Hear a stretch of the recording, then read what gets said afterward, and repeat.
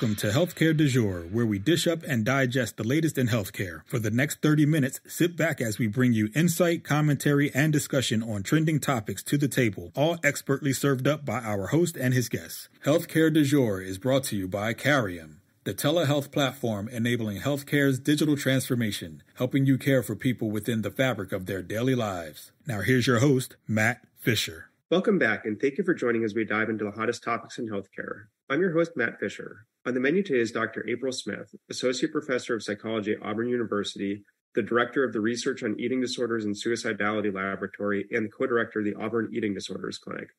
Dr. Smith, welcome to the show. Thanks so much for having me. It's a pleasure to be here. So what I always like to do before getting into the main part of the conversation is to give my guests a chance to provide more of an introduction in terms of who they are and what they do. So Dr. Smith, the floor is yours. Sure. So great introduction. Yeah, my name is April, and I direct a lab that looks at the intersection between eating disorders and suicidal behavior at Auburn University. So I've gotten the chance to live all over the country, started in Texas, did my PhD work in Florida, internship in California, a little stint in Japan teaching English, and I was actually at Miami University in Ohio for about 10 years and then moved to Auburn University about 2 years ago, where we've gotten to continue doing the research, looking at this intersection between eating disorders and suicide, and actually also open an eating disorders clinic. So what first got you into healthcare? I'm always fascinated to know kind of what spurred people to get into this particular industry. Sure. So, I think two things. I actually started out as an English major in college and ended up getting some B's in my English classes, and so realized I might need to think about a different path. And at the same time, took a really fantastic abnormal psychology class, and that got me really interested in mental illness.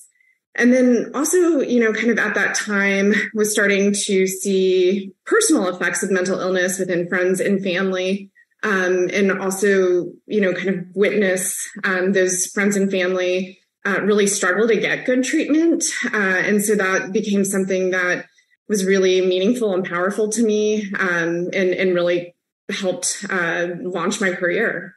So kind of with that personal experience, what drew you in particular to eating disorders? And, kind of as you talk about that, if you could also just help define what is meant by an eating disorder.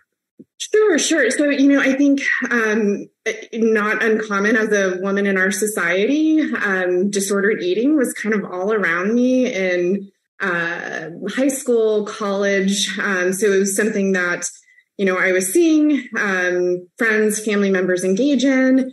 I didn't at the time, I didn't know how serious to take it. And then I started to see some friends and family really start to suffer some pretty serious consequences. And again, it wasn't until I got more into my psychology degree that I started to understand, okay, that these are certain syndromes, and there are differences between the eating disorders. And so broadly with eating disorders, these are serious and, unfortunately, often fatal mental health conditions. I think what many people don't realize is that eating disorders actually used to can be the most deadly psychological disorder. They have now fallen to number 2, but obviously that's still quite high. They have now been outstripped of that sort of ignominious title by opioid addiction. But they are serious fatal conditions where there's some kind of pronounced disturbance in eating behavior.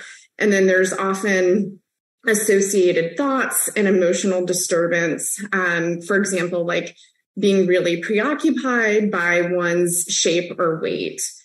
And, there's kind of 4 main eating disorders. There's anorexia, which is really characterized by severe food restriction, leading to very low body weight and malnourishment. Then there's bulimia nervosa, where people can be sort of any weight or shape or size. And this is characterized by periods of binge eating and then sort of compensatory behaviors, which often include things like purging, but could also include things like fasting or overexercise. There's also binge eating disorder, which involves periods of binge eating that are accompanied by a lot of kind of negative affect or guilt or shame, a lot of emotional turmoil. And then one that's kind of less maybe well known is, it's a little bit of a mouthful, but it's called avoidant restrictive food intake disorder, or ARFID. And this used to be a disorder that we kind of thought mostly happened in kids, but we're actually seeing that it can happen, as all eating disorders can, across the lifespan.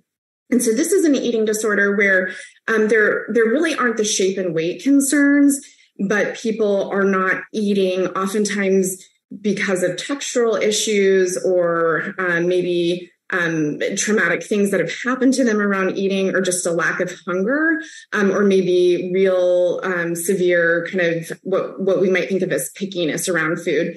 And that can lead to severe low weight or malnutrition. And then outside of those kind of four main recognized eating disorders, there's also this catch-all category, what we call other specified feeding and eating disorder, or OSFED. And interestingly, that's actually the largest group of eating disorders. So about 50% of people who come in for treatment might end up getting that kind of other specified diagnosis. And it's probably a longer conversation we could have at another point. But, to me, what that indicates is that we're actually probably not defining our eating disorders in the best way if so many people are actually not meeting criteria for those other disorders. Yeah, and kind of picking up on that last point, that would also seem to suggest, kind of given the traditional reluctance to talk about mental health disorders and, kind of really getting into finer details, that as that stigma continues to erode, that would likely open the door for a refined understanding. Yes, I definitely think so. So, and it kind of, as you were talking about, as you said, kind of the core four, named conditions at the moment, and then the kind of that catch-all category, are there kind of commonalities in terms of factors that might trigger someone to have an eating disorder, or, whether it be internal or external?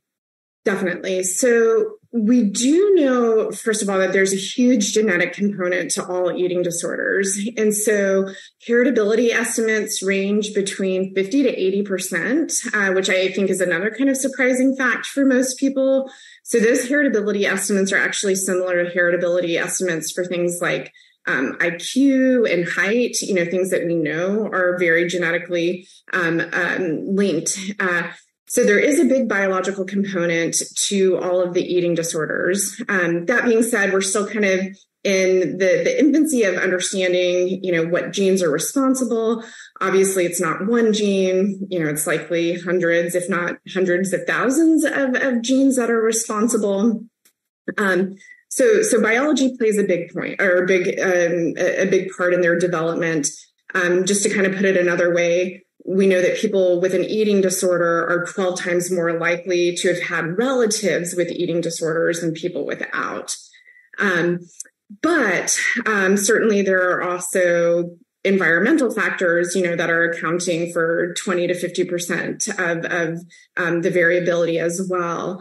And what seems to be really big drivers are things like perfectionism, as well as any possible experience like that could lead to dieting or a reduction in food intake. Even, getting sick potentially and having flu could, trigger an eating disorder among vulnerable individuals. But unfortunately, dieting seems to be a pretty significant and salient risk factor, which is, I think we might talk about this later, but one of the reasons I'm very anti-diet, kind of no matter what, just given that they can be so potent in terms of, onsetting an eating disorder, particularly in vulnerable folks.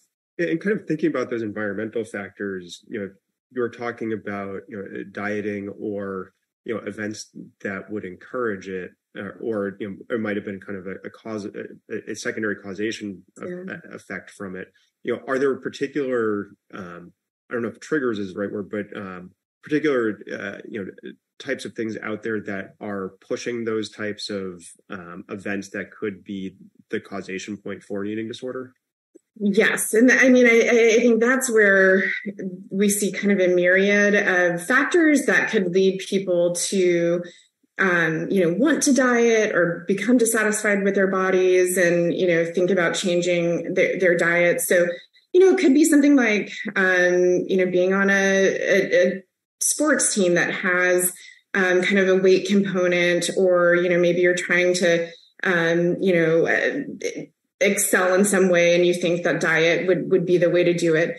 But then I think, certainly we're kind of inundated with appearance ideals and, seeing now not just movie stars and celebrities with idealized images, but also, on social media, it's our friends, it's influencers, it's people who we consider to be peers that now are also, presenting these very idealized images, which then I think, it's one thing to say, okay, celebrities and supermodels have these bodies, I'm not them. But when we start to see our friends and, people that we look up to, also demonstrating these bodies, then it can start to feel, I think, even worse for folks, and maybe more like they can do it, if they follow these diets and things like that. Yeah. And I think you kind of just called out, social media, which, it often draws a lot of headlines and attention for, pushing negative, negative perceptions, or encouraging actions and activities are going to have a negative impact on one's health. So kind of from your research and from, just your experience, what are, I guess, some of the ways that social media really encourages that, or kind of what are some of the specific behaviors that arise on social media that can be a large contributing factor? Yeah, it's a really great question. And I think also I want to be careful because I don't think social media is just uniformly negative for people. So hopefully we can also find a space to talk about some of the good that I think can come from social media. But our team actually did a study, I think about 10 years ago. So we were one of the first people to actually at that time look at Facebook, which was the kind of predominant social media site at the time in relation to eating disorder symptoms. And what we found was that a specific type of Facebook usage, what we termed maladaptive Facebook usage, was associated with bulimic symptoms actually at a later time point. So actually predicting future engagement in, binging and purging behavior. And so that kind of maladaptive Facebook usage was really sort of characterized by people who were engaging in social comparisons. So not necessarily, the folks who are, interacting with friends and family and messaging and things like that, but actually kind of going on and sort of saying, how do I compare to these other people? And that's what was really kind of driving that later bulimic behavior. Researchers have since kind of confirmed that in other social media sites like Instagram and TikTok. Although I will say that the TikTok research is like really in its infancy, given the newness of that platform. But it does seem that to the extent that people are engaging in comparisons, which are much easier to do on the more visual sites like Instagram and TikTok, that is more related to body dissatisfaction, disordered eating, and dieting.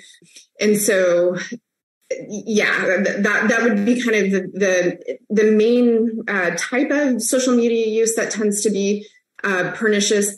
But then also just, I think the fact that social media allows people to really highly edit and curate photos and again, present these really idealized images that, I think on some extent we all kind of know are likely edited and idealized. But interestingly, research has found, even if we put disclaimers on edited photos, people still feel bad after looking at them if they're presenting these, kind of appearance ideals. So even if we know that they're likely not an indication of reality, they still make us feel bad about our bodies, which again can then lead to dieting and worse things. Yeah, it's a very interesting point that you said, even if it's very clearly labeled that an image has been altered or edited, that it still produces that negative impact. And for those of you just joining, I'm talking about Dr. April Smith from Auburn University, and we're talking about eating disorders and just kind of getting into social media's impact. So kind of to that last point around, even if you know things have been edited, I wonder if there's yet any evidence around, kind of what seems to be that growing trend of, people doing the side-by-side comparison of this is the Instagram versus reality. Some of it seems a little tongue-in-cheek when I see them, but others, do seem to be trying to show just how things have been touched up. So as I said, I don't know if there's any data yet showing the impact of those types of sharings. Yeah, I'm not aware of that, but it's a really great idea, for a future study. And, if given what I know about the research, suggesting that even when we know these images are edited, I kind of feel like any exposure to these idealized images actually has the potential to trigger that dissatisfaction, even when you've got pretty strong evidence that it's not accurate. Yeah, no, I think that's pretty fair. And then it would also based on, kind of the reports and some of the complaints that are out there, that the companies themselves know that, since there have been a lot of assertions that the algorithms built into those platforms purposefully push certain images to the top to kind of, which sounds like it would reinforce kind of those negative perceptions or the negative impacts that you're referencing. Yeah. And that's, the algorithm piece, I think, is one of the most pernicious pieces that probably for all mental health conditions, but as I was kind of mentioning, I think there actually can be some good usage of social media. There are some great sites out there that promote body appreciation, body positivity, body neutrality. And I, to be fair, I'm very, do not really use social media in part because of this. I've actually just found it's better for my mental health to stay off. But I do have accounts for kind of professional reasons. And even with my very curated, and I would say, body appreciative kind of feed, I still get pushed what I consider to be really harmful messages. And it just seems like there's no way to avoid them, even if you're doing your best to actually engage in healthy and positive and supportive social media following or uptake. So I think that is one of my real concerns, particularly like I can just shut it off, but I think for younger folks and just more visual platforms like TikTok, where the algorithm is designed to push more extreme content, it almost by default is going to go, I think, into these potentially negative directions. Yeah. And I guess, kind of as you were hinting at, there are definitely positives to use of social media. And, kind of like you, I tend to use it more on a professional basis. Yeah. So it kind of self-selects in that direction. Yeah. But, to be able to provide that kind of that balanced approach, would you be able to dive into kind of those positive aspects that you see and the ways that maybe social media can, help an individual as they're, trying to work their way through an eating disorder? Yeah, for sure. So there certainly are eating disorder support groups that people can join. There, like I said, are some great influencers. There's a great Instagram feed called I_way that's run by Jamila Jamil, and it's really a kind of a body appreciative space and really accepting of kind of all bodies that I think can promote a lot of really great messages. And similarly, I think people are, savvy people are able to actually critique some of, the companies themselves, advertising campaigns, things like that, and actually do that through social media. When they see ad campaigns that have been really heavily edited or depicting, grossly impossible images, they can actually, kind of form coalitions and really have some positive change, kind of calling out various companies. And so I think those are all, really great things. And certainly to the extent that people are just using social media to, keep up relationships and friendships, I think those are all positives. I think the thing that I really struggle with is, can you have a fully positive social media experience without all these, negatives? I just don't know. And the other thing that I think about that relates to our own research is the idea, like to the extent that people are kind of more passively engaging with social media versus actively creating content. And so to the extent that people are actively creating content, by definition, you're thinking about how other people are going to perceive that. What are other people going to think about this podcast, for example, or, certainly for more visual things, how are people going to see me? What are they going to think about me? And that, by definition, creates like an observer stance that you have to take towards yourself, which can increase the objectification that you have of your own body. And we know that increased self-objectification is a risk factor for eating disorders. So I do think to the extent that people are creating content, they want to try to be maybe checking in with themselves about how much is this pulling them outside of themselves, and perhaps, allowing them to think of themselves in more objectified ways, or just start to even lose touch with some of their own internal cues. Yeah, no, I think it's a very interesting point. As you said, it's, when you're creating content in any form, you're kind of divorcing from yourself to a degree, because you're, as you said, trying to create that self-assessment and trying to step into the shoes of someone else viewing it to figure out how are they going to perceive that. Yeah. Yeah.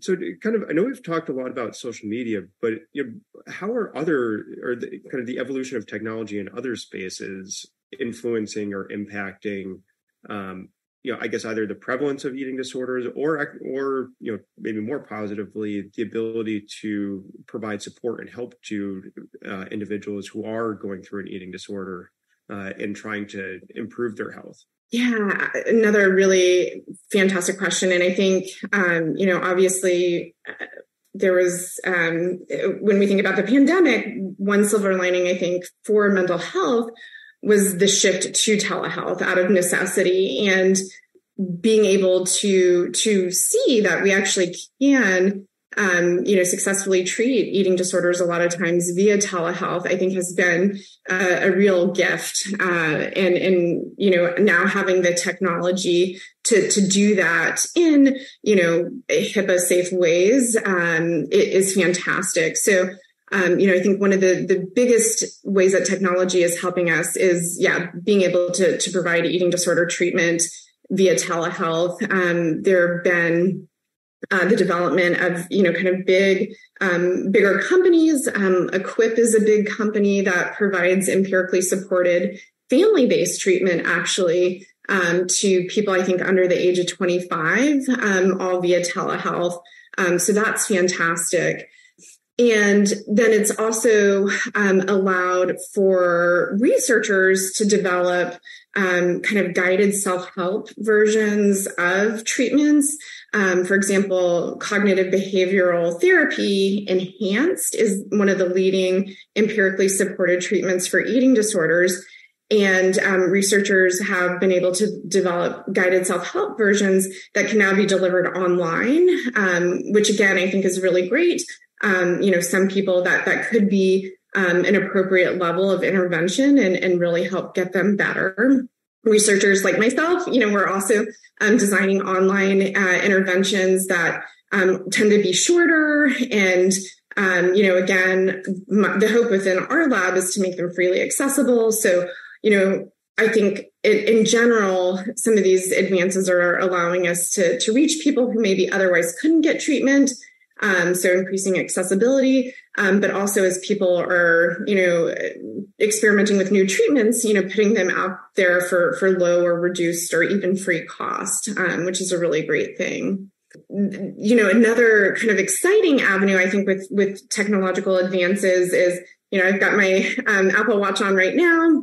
But there are researchers like Sherry Levinson and Adrienne Gerasio, among others, who are starting to do work with patients with eating disorders using wearables and, actually trying to use machine learning algorithms to be able to detect in real time whether or not there might be these kind of physiological or biological signals that could predict eating disorder behaviors.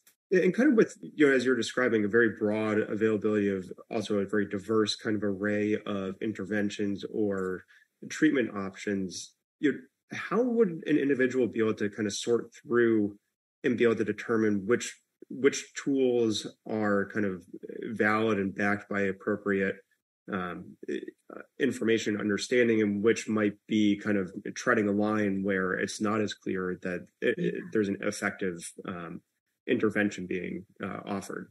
That is such a great and important question, because we know, just like, not all maybe medical treatments are created equal, not all therapeutic, treatments have as much evidence behind them. And so, a great place would be to go to like the National Eating Disorder Association website or the Association for Behavioral and Cognitive Therapies, ABCT. And those actually on their websites will publish guidelines about empirically supported treatments. But in general, cognitive behavioral therapy enhanced, which was made for eating disorders, is one of our best treatments for anorexia or bulimia or binge eating disorder. And then for people who tend to be under the age of 18, family-based therapy is really the best bet. A big caveat, though, with really any of our eating disorder treatments is that we see about 50% of people respond and get better, which means that about 50% don't. And we oftentimes see that outpatient therapy is not enough. People may need to get a higher level of care. So this could be like intensive outpatient or actually, a hospitalization. And, oftentimes people need repeated episodes of treatment before they start to see improvement, unfortunately. Yeah, and although I think that's a great point to raise, though, that, oftentimes it sounds like it can take kind of a combination of different modalities of treatment. Yeah. And, unfortunately, we're already out of time. So I think that's going to have to be kind of a really great final takeaway for folks, as they think about that there is no kind of single way to go through treatment, but it's, trying to make sure that there's ongoing support. But I want to thank my guest, Dr. April Smith, for a great conversation today. Yes, thanks so much for having me. And yeah, just to end, recovery absolutely is possible. And I would say the best predictor of recovery is early intervention. No, that's great. And thank you to everyone listening. Keep the dialogue going and connect with me at #HCDEJURE. I'm Matt Fisher. Until next time.